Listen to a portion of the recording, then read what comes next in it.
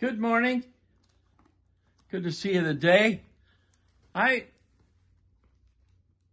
want to talk to you a little bit about a guy in the Bible that Jesus met. And let me read to you in Matthew chapter 8 and verse 5. And when Jesus was entered into Capernaum, there came unto him a centurion, beseeching him and saying, Lord, my servant lieth at home, sick of the palsy, grievously tormented. And Jesus said unto him, I will come and heal him. But the centurion answered and said, Lord, I'm not worthy that thou should come under my roof. And I think the reason was because he heard the crowd say, ooh, he's going to go to that centurion's house. Oh, my goodness. It's the end of the world, And so he said, but speak the word only, and my servant shall be healed. For I am a man under authority, and I have soldiers under me, and I say to this man, go, and he goes. And to my servant, do this, and he does it. And to my servant, come, and he comes. And when Jesus heard this, in verse 10, it says, when Jesus heard it, he marveled, and he said to them that followed, verily I say unto you, I have not found so great faith, no, not in Israel. Now, you know what? Have you ever thought about causing Jesus to marvel at your faith? That's what this centurion did. He was a centurion. He was dressed up in the garb of a centurion. That's why we know he was a centurion. And he said, when he heard the crowd respond to, because they were following him from the Sermon on the Mount, and he was entered into Capernaum, he had a bunch of people were still following him. He said, I have not found faith like this in Israel. And he was saying that, and right in the front of the pack was the disciples. So he was saying, basically, even you guys don't have the faith that this centurion, because he's just saying, speak the word and it'll be done. Let me tell you something. Jesus said, peace be still. And the waves and the wind obeyed his command. We just sang about that in the choir. And let me tell you, when he speaks his word, it's done. So we have to trust in what his word says. He said, and many will come. He went on to say, many will come from the east and the west. He just thought, well, I'll just put this in for no extra charge.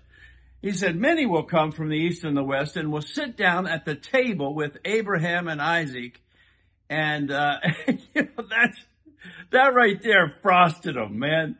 If you said to a Jewish person of the day, of that culture, if you said, that you can sit and eat with a centurion, I don't think so. He said, many will come from the east and the west. That meant Gentiles will come from the east and the west and will sit down with Abraham and Isaac and Jacob at the table. He was talking about the kingdom of heaven.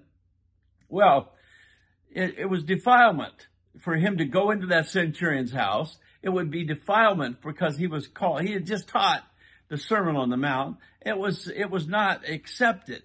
He was not an accepted person. That's the reason they crucified him. And he rose again. And I believe that with all of my heart. But this centurion had great faith in the Lord Jesus Christ. He marveled. He caused him to marvel. And he said to them that followed, I have not found this kind of faith anywhere in Israel. Man, I'm going to tell you something. It was fantastic faith. To believe that, say, just speak the word. You don't have to come and heal him. And here's the thing, as it goes on to say, and his servant was healed in that self-same hour. Exactly when Jesus said that your servant will be healed, he said, go your way, your servant is fine, and everything will be fine. And his servant was healed in that self-same hour. In other words, Jesus said, go your way. Well, that's what he's saying to me and to you. Go your way. Do what I've created you to do. And, man, I appreciated, Dan's sermon Sunday. As he preached, as Pastor Rob was not there. But, it was so good in saying that, you know what, we realize that we're going to have some problems in life, and but we need to trust in the Lord's word and believe that he's called us and that he's doing good things in our life. Ladies and gentlemen, Jesus Christ loves you. He has died for you. He rose again, and he's living for you in the kingdom of heaven, and he's coming again, and he's going to take us to where he is. He said, if you believe in me and you trust in me, I will come again and receive you unto myself, that where I am, there you may be also.